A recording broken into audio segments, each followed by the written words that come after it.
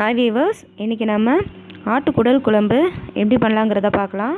அதுக்கு முன்னாடி நம்ம A to Z சமையல் சேனலை சப்ஸ்கிரைப் பண்ணாதவங்க சப்ஸ்கிரைப் பண்ணிடுங்க. பக்கத்தில் இருக்கிற பெல் சிம்பிளை கிளிக் பண்ணுங்கள். இந்த ஆட்டுக்குடல் குழம்பு பண்ணுறதுக்கு நான் ஒரு ஆட்டோட போட்டி அப்படியே எடுத்து வச்சுருக்கேன்.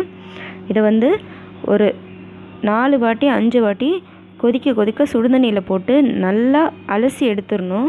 அப்போ தான் அதில் உள்ள அழுக்கு, அந்த வெளுவெளுப்பு தன்மை, அந்த கவுச்சி எல்லாமே போகும். 5-6 வாட்டி அலசி எடுத்ததுக்கப்புறமா பாருங்கள், அந்த தோலில் ஒரு பிளாக்காக இருக்குல்ல, அதை ஃபுல்லாக நம்ம அந்த சுடுதண்ணியில் போடவுமே எடுத்துடலாம். அப்படியே போட்டு சமைச்சாலும் கூட ஒன்றும் பிரச்சனை இல்லை, நல்லா தான் இருக்கும். ஆனால் நான் இந்த பிளாக்காக இருக்கிறத மட்டும் உரித்து எடுத்து தனியாக வச்சுருக்கேன். அதை தனியாக வெங்காயம், முருங்கைக்கீரைலாம் போட்டு நல்லெண்ணெயில் வதக்கி சாப்பிட்டா நல்லாயிருக்கும். அதனால் நான் தனியாக எடுத்து வச்சுருக்கேன். அந்த பிளாக்கில் உள்ளதெல்லாம் சுடுதண்ணியில் போட்டு உரித்து எடுத்தாலே வந்துடும். இதே மாதிரி பார்த்துங்க, நீ அப்படியே போட்டு குழம்பு காய்ச்சினா கூட நல்லா தான் இருக்கும். இதை நான் இப்போ கொஞ்சமாக உப்பு, மஞ்சள் தூள், அதுக்கப்புறம் ஒரு டேபிள் ஸ்பூன் கோதுமை மாவு சேர்த்து நான் இதை நல்லா பிசைஞ்சு அலசிக்கிறேன். கோதுமை மாவு எதுக்காக சேர்க்குறோன்னா, அந்த எண்ணெய் தான் நம்ம சுடு தண்ணியில் போட்டு கழுவி எடுத்தாலுமே கூட அதோட கவுச்சி இருக்கும். அதனால் இந்த கோதுமை மாவு போட்டு நல்லா பிசைஞ்சு அதை நம்ம தண்ணியில் கழுவி எடுத்துட்டோன்னா, ஒரு 4-5 வாட்டி தண்ணியில் கழுவி எடுத்துட்டோன்னா அதோட கவுச்சி ஸ்மெல் இருக்காது உங்களுக்கு சமைச்சப்போ. பாருங்கள், இது மாதிரி நல்லா தண்ணி ஊற்றி அலசி எடுத்துக்கிறேன். நல்லா பிசைஞ்சு அலசி எடுத்துக்கங்க தனியாக. எடுத்த அப்புறமா இது மாதிரி ஒரு ஜல்லடை பாத்திரத்தில் போட்டு ரன்னிங் வாட்டரில் இன்னும் 2 வாட்டி நல்லா அலசிடுங்க. அப்போ தான் அதில் உள்ள அந்த குடல் நீளமாக இருக்கும்ல, அதில் சிக்கி இருக்க சின்ன சின்ன அழுக்கு அதெல்லாமே போயிடும். அதனால் இது மாதிரி ரன்னிங் வாட்டரில் நல்லா அலசி எடுத்துங்க. எடுத்து அதை தண்ணி வடிய விட்டு வச்சுருங்க தனியாக. போதும், இந்த அளவுக்கு அலசினா போதும். இப்போ இதை எடுத்து நான் தனியாக தண்ணி வடிய விட்டு வச்சிடுறேன்.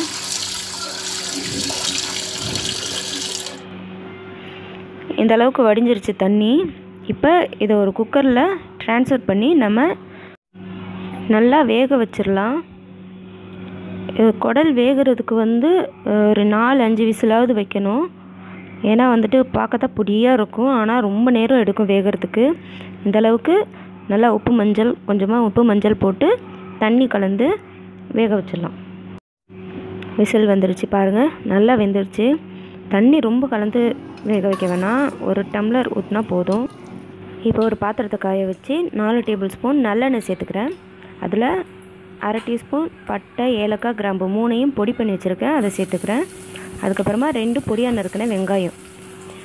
பட்டை, கிராம்பு, ஏலக்காய் நீங்கள் முழுசாக சேர்க்குறத விட இது மாதிரி பவுடர் பண்ணி போட்டுக்கிட்டால் அது நல்ல டேஸ்ட்டாகவும் இருக்கும், வாசனையாகவும் இருக்கும். குழம்புக்கு, பிரியாணிக்கு, எல்லாத்துக்குமே, நான்வெஜ்ஜுக்கு எல்லாத்துக்குமே இது மாதிரி பவுடர் பண்ணி போட்டுங்க, நல்லா வாசனையாக இருக்கும்.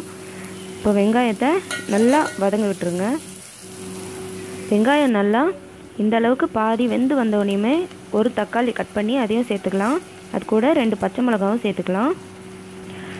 இதையும் நல்லா ரெண்டுத்தையும் நல்லா மிக்ஸ் பண்ணி வதங்க விட்டுருங்க.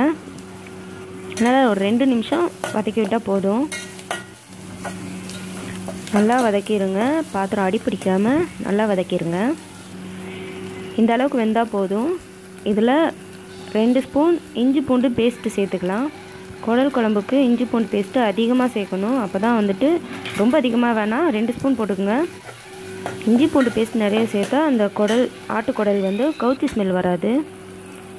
இப்போது அந்த வேக வச்சுருந்த ஆட்டுக்குடலையும் சேர்த்துடலாம். சேர்த்து எல்லாத்தையும் நல்லா மிக்ஸ் பண்ணிடுங்க. இப்போ அந்த ஆட்டுக்குடல் எல்லாத்தையுமே நம்ம சேர்த்தாச்சு. இது கூட ஒரு 1/2 டீஸ்பூன் மிளகாத்தூள் போட்டு நல்லா மிக்ஸ் பண்ணி ஒரு 2-3 நிமிஷம் எண்ணெயிலே நல்லா வதங்க விட்டுடலாம். ஃபஸ்ட்டு தண்ணி ஊற்றக்கூடாது. ஃபஸ்ட்டு எண்ணெயிலேயே இந்த நான்வெஜ் ஃபஸ்ட்டு எண்ணெயிலேயே நல்லா வேகணும், சுருண்டு வரணும். அதுக்கப்புறம் தான் நம்ம தண்ணி சேர்க்கணும். காரம் தேவைன்னா எக்ஸ்ட்ரா கூட சேர்த்துக்கலாம். நல்லா மிக்ஸ் பண்ணியாச்சு. இதை மூடி போட்டு ஒரு 5 நிமிஷம் வேக விட்டுடலாம். இப்போ மூடி போட்டுடலாம். 2 தேங்காய் சில் அரைச்சி பால் எடுத்து வச்சுருக்கேன் தனியாக. அதே மிக்ஸி ஜாரில் 2 டேபிள் ஸ்பூன் கறி மசாலா தூள் சேர்த்துக்கிறேன். 1 டேபிள் ஸ்பூன் மீன் மசாலா தூள் அதையும் சேர்த்துக்கிறேன். இப்போ இதை நல்லா ஃபைன் பேஸ்ட்டாக அரைச்சி வச்சுக்கலாம். கொஞ்சமாக தண்ணி சேர்த்து அரைச்சிக்கோங்க.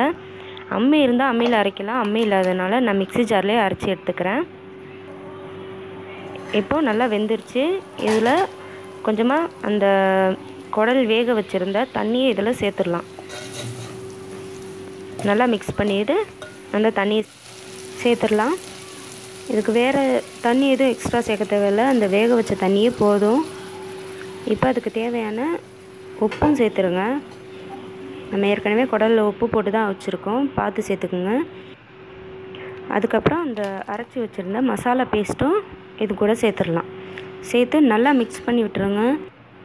அந்த மசாலா எல்லாமே அந்த குடல் வந்து நல்லா சேர்ந்து வரணும்.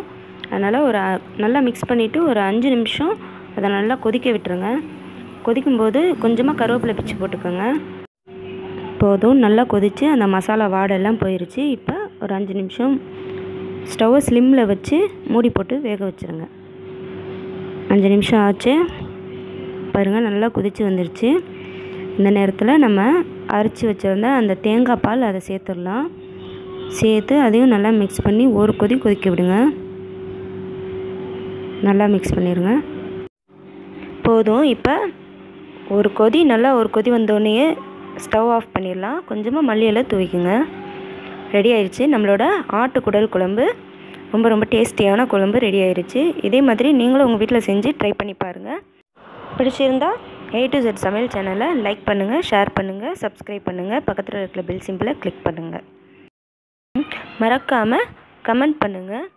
தேங்க்ஸ் ஃபார் வாட்சிங் மை A to Z சமையல் சேனல். தேங்க்யூ.